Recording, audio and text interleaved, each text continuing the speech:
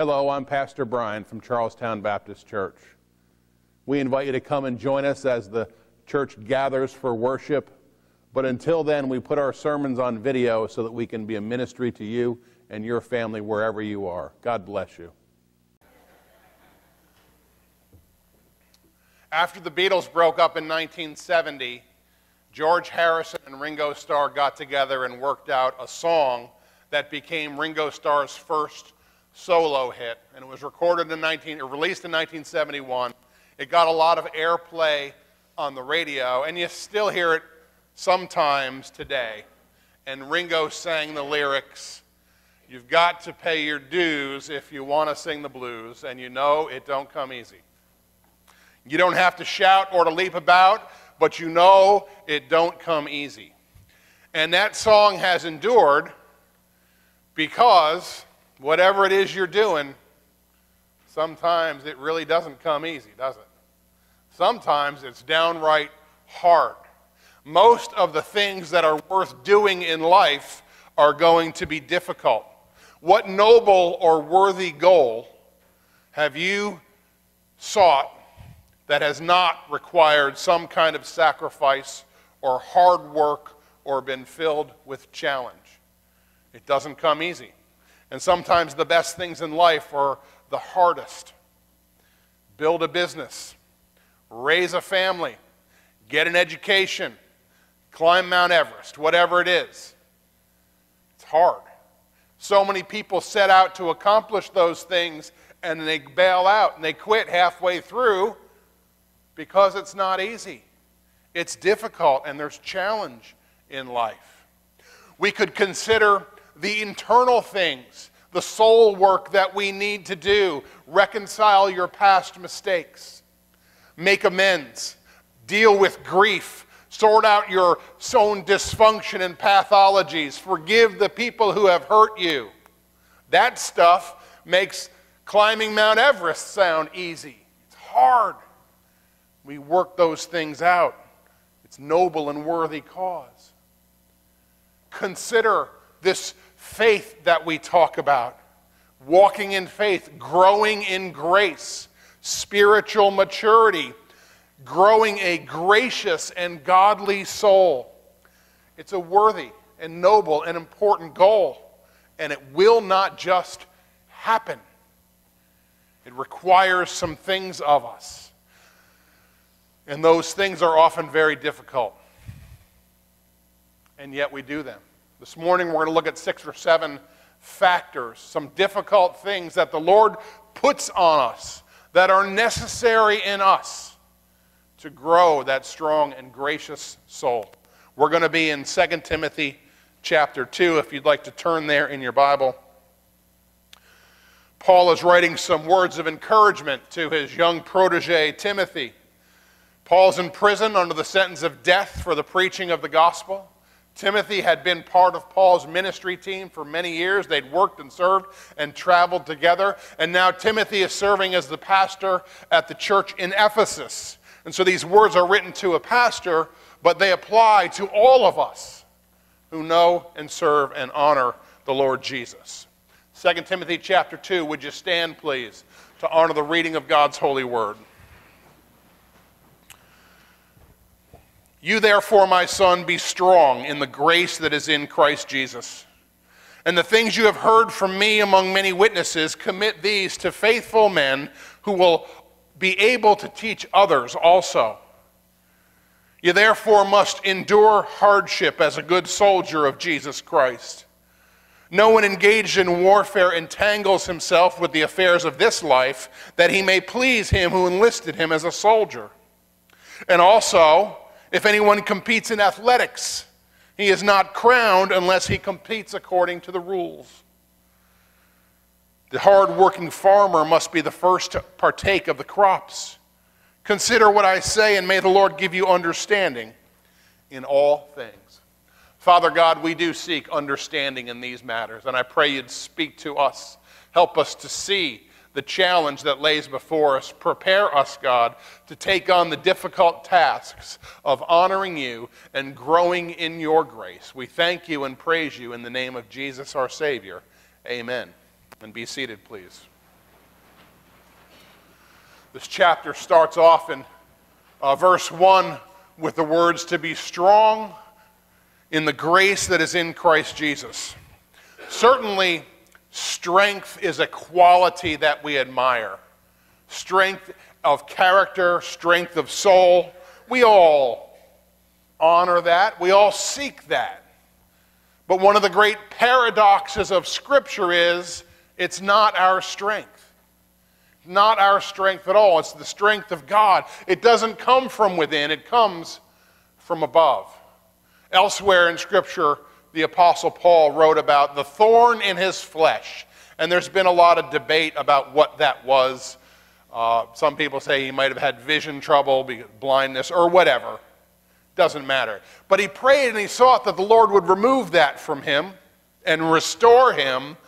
But God chose to let Paul keep that thorn, and Paul was humbled by it. And the Lord spoke to him in that circumstance and said, "My grace is sufficient for you. My strength is made perfect in weakness." My strength is made perfect in your weakness. As we practice and experience humility, as we deny the self, as we kill off pride and ego, that powerful presence of God raises us up and strengthens us. And we find a true and enduring kind of strength. Be strong in the grace that is in Christ Jesus means I'm not going to find my own place and position, that I would not try to act in my own will and willpower, but rather by the strength of God. On the night the Lord was betrayed in the upper room, the Last Supper, Jesus was warning them of the things to come, and he warned that all will be made to stumble this very night. Peter, good old Peter, spoke up with boldness and said, "Lord, even if I have to die with you, I will never deny you." And that's a prime example of someone acting in their own strength, acting in their own audacity and boldness. We think we can do it all. We think we've got it all put together. We're going to go the distance no matter what. Well, we know what happened to Peter. And before the sun came up the next morning, all that confidence and all that courage and all that boldness was just gone. Find your strength in God and humble yourself before him and let his strength be that which sustains you.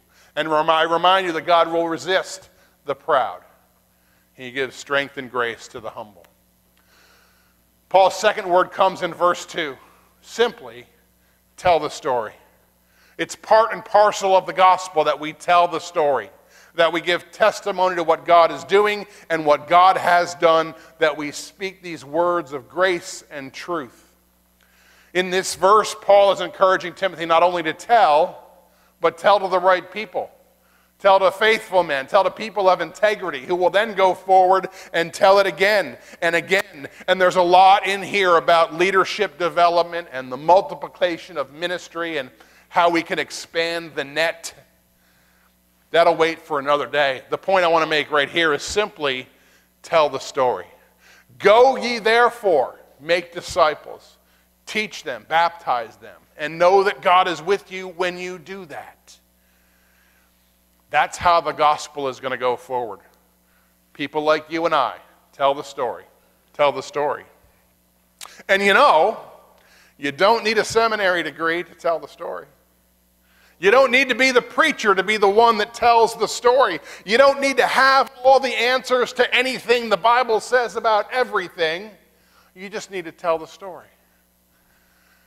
You may not be an expert in theology. You may not be an expert in the Bible. But I guarantee you there is one bit of biblical doctrine that you know better than anybody else in the whole world. There is one component of the kingdom of God that you know better than anybody.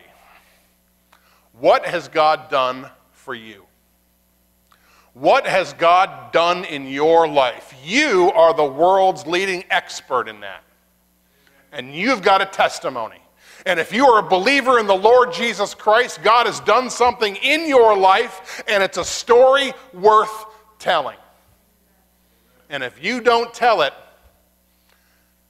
who can? Tell the story. Tell the story of what God has done in you. It's yours to tell. The gospel is not something we keep for ourselves. It is something that must be shared. It must be given away. It must be passed on to the others. And Paul indicates in verse 3 that when we do that, there may in fact be some hardship and there may be some difficulty, and you will be required to persevere. When we find our strength in the Lord and not in the self, well, that's not what the world is expecting. When we say it is God who has blessed me, it is God who has strengthened me and changed me, that's not what the crowd wants to hear. And so they might stand against you. When you live for Christ each day and every day, the world will be opposed. It's part of it. It's okay. I think I said it last week. Surely they hated Jesus. They hated him so much, they got him killed. Do you think all of a sudden they're going to change their tune and start liking us? We will always be swimming against the tide, and it's okay. These verses that Paul uses to compare the Christian life to that of a soldier speak to me personally, and I suspect they're very close to home for anybody that served in the armed forces. Because if you've ever been in uniform, you know, sometimes you just got to suck it up and do it. And there's just no ifs, ands, or buts about it. It takes me back to days of being cold and wet and tired and hungry and having a nigh on impossible task before me. It takes me back to times where lives were in the balance, counting on me to do my job right and well and right now. And I would much rather be laying on a beach somewhere, but you do it because it's got to be done. My friends, you're going to endure hardship. It is part and parcel of the gospel. You can expect it. As you grow in grace, you can learn to live in it. And you can accustom yourself to hardship, and you can overcome, and you can endure, and you can persevere, and God will be honored. Let nothing hinder the gospel of Jesus Christ. Let nothing stand in the way of the message of grace and mercy and peace. We must persevere. We must endure hardship as a good soldier of Christ. Because our first loyalty, our first priority is to Him. Because He's the one that called us. And we are part of His kingdom. We are in the world but not of the world. We live in the kingdom of the world, but we belong to the kingdom of God. That's where our loyalty lies.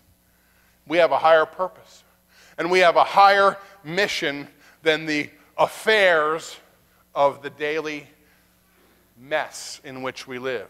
So we don't get bound up, and we don't get dragged down, and we don't get stressed out by the ups and downs of the world. We hold fast to the Lord Jesus. Amen? Parallel verse is Romans 12:2. Don't be conformed to the world. Be transformed by the renewing of your mind. To be literally translated, that would say, don't be conformed to the pattern that this world wants to put on you. Don't be pressed into the mold of the world, but rather let the power of God shape you, mold you, and grow you. Be transformed to Christ. Our loyalty, our service is due Him, and not the crowds that gather around or fail to gather around. Another pop music reference fits in here very well. 1981, a band called 38 Special. Some of you remember them. They sang a song called Hold On Loosely and Don't Let Go. And if you cling too tightly, you're going to lose control. Remember that one? Hold on loosely to this world. Don't grip onto the world because it's going to drag you down. Hold loosely to the things of this world. Hold tight to God. Hold tight to the power of Jesus Christ. That's where our peace, that's where our strength will come. We've got to focus on the Lord and Him alone. And you know the thing about focusing on God? It requires our focus. It requires our constant attention. It requires that daily discipline of reminding ourselves it's all about what God is doing and what God desires for me. You see, God speaks in a still, small voice. And the world climbs up and shouts in your face and screams, hey, look at me, look at me, look at me, look at me. So it's easy for us to get drawn away by the world. It's easy for our attention to waver. Hold loosely to the world. Seek the Lord. Cling to Him. So we persevere and we focus. And in verse 5, we discipline ourselves. Paul changes from the soldier to the athlete. If anyone competes in athletics, he's not crowned unless he competes according to the rules. The athlete focuses on the task, on the event, on the game, on the sport, on the whatever it is. And he trains, and he trains, and he trains for it. And he learns and he studies the game. And he has a game plan. And he devotes himself to the task. And he gives his best effort. And there's no shortcuts. And there's no cheat days. And there's no time off. And it is a single-minded focus. There's physical discipline in the exercise, in the training, in the diet. There's the mental discipline to do those things even when it's inconvenient. Deny the flesh. To have mastery over oneself. What a blessing. And all of that within the boundaries of doing what is right, morally, ethically, legally. You see the trend today in professional sports, the performance-enhancing drugs, the steroids, the human growth hormone, whatever it is. And when those players get caught, they get a fine, which usually means nothing to them because they make way too much money anyhow. But then they get suspended and they can't play.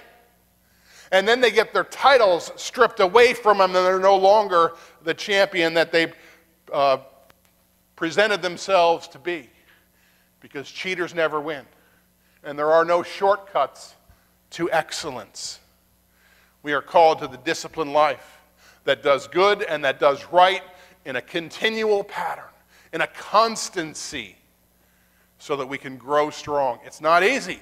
It's difficult. It's challenging, but it's right. From soldier to athlete, and then in verse 6, to the farmer. The hard-working farmer must be the first to partake of the crops. We persevere, we focus, we discipline ourselves, and then we got hard work to do. How many of you grew up on a farm? Is there hard work on the farm? Yeah, there is hard work to be done all the time. I had a friend down in Louisiana. He had 600 acres and he grew rice and crawfish. And there was work to be done every day, all day. And it never stopped. Constant motion. Every year he invested everything he had to seed, to fertilizer, to equipment, to machinery. And you work hard all summer. And you get paid once a year. It's tough going. Think about farming. Think about all the rest of life, for that matter. You got to make the investment before you get the reward. You've got to invest the labor, the time, the effort, the energy. And then later on comes the reward. You plant in the spring, you work hard all summer, and then comes the harvest in the fall, and hey, there comes the reward. And then after the harvest, you've got several more months of hard work getting ready for spring.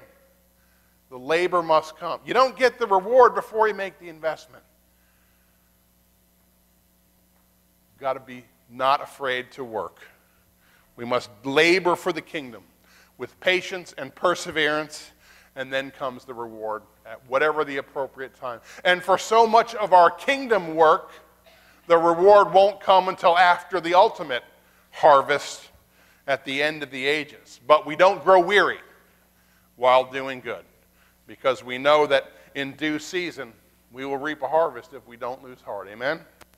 In verse 7, Paul gives us a summary thought. Consider what I've said. Consider what we've said about the soldier, the athlete, the farmer. Consider what we say about telling the story and facing difficulty with perseverance. Consider what we say about discipline and labor and effort. Ponder it, comprehend it, accept it.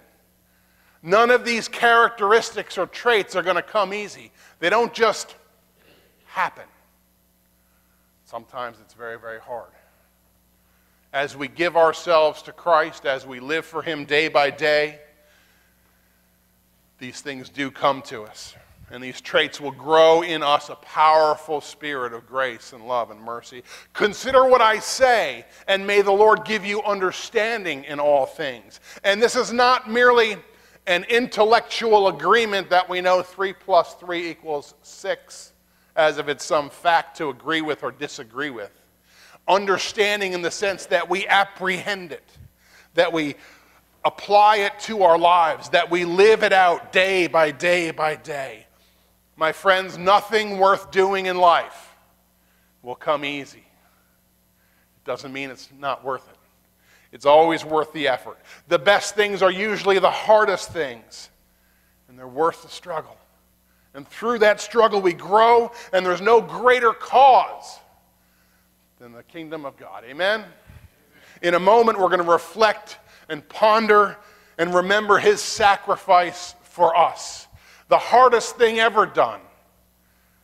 The hardest task that any man took upon himself was to die on Calvary's cross for the sins of humanity.